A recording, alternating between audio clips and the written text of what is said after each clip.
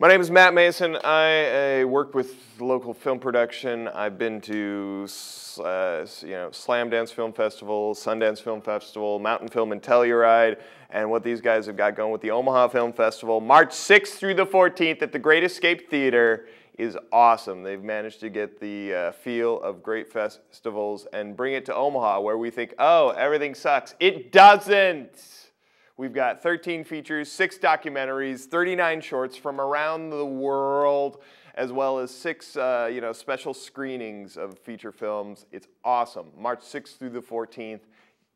Go or else.